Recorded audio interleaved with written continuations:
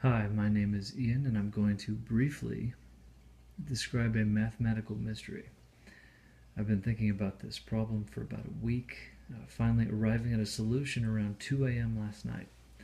The paradox was first introduced to my mind by a YouTube video posted by Mike Lawler. His recordings are very interesting and educational, so I recommend checking them out.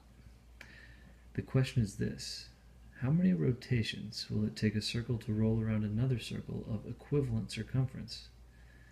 My intuition, and perhaps yours, suggests it should rotate only once to make it around. After all, its circumference is equal to the path it must travel. Or is it? When we run the test, we notice a 1 to 2 relationship between the outside circles. So for example, we have 2 quarters here, acting as our 2 equivalent circles.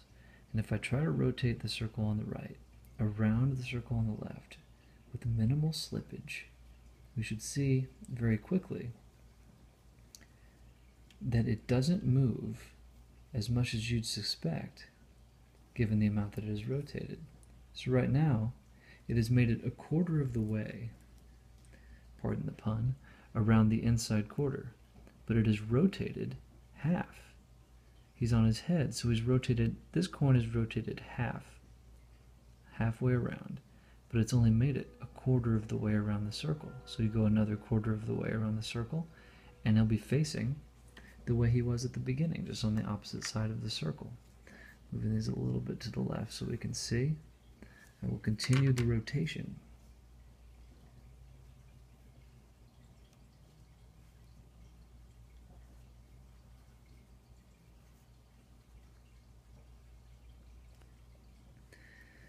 As you can see, George on the left here is rotated once completely, but he's only halfway around the entire circle. How could this be? The distance around George on the left is equivalent to the path he's trying to travel. Or is it? The outside circle's rotation and the progress it makes around the inside circle are not equivalent, but why?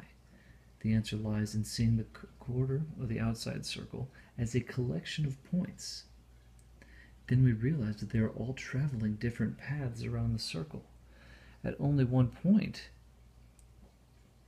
is the circle traveling roughly the circumference of the inside circle. All the rest of the quarter is doing something else. What is it doing? So we must find the average distance from the center, the absolute center of here, the inside circle, or the mean path radius. Mean is another word for average in this case, to calculate the true orbit distance or circumference. Breaking the outside circle into an xy axis, we notice the average xy position rests at the center or the origin of the circle. At any point in time during its orbit around the inside circle, the average distance from the center of the inside circle is at the center of the outside circle. So as this circle is traveling, the average distance from this circle to the center of rotation is at the center of this circle. So the real radius of rotation is not from here to here, it's from here to here, which is exactly double. And this accounts for the disparity between the rotation amount and the amount of progress it has made around the inside circle.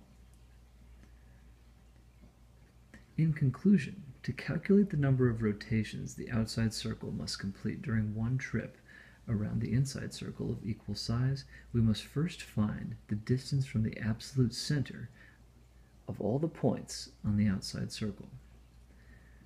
Then we can find the mean path radius, which allows us to complete or compute the mean path circumference. So once we realize that the average distance from the center of rotation is here on the rotating circle, we can use that radius to calculate circumference using 2 pi r. Once we find that circumference, we can divide it by the circumference of the outside circle to determine precisely the number of rotations that it will require to completely circumnavigate the inside circle. I hope this has been interesting. I hope to also post more YouTube videos about a variety of topics coming up soon. Thank you, and good night.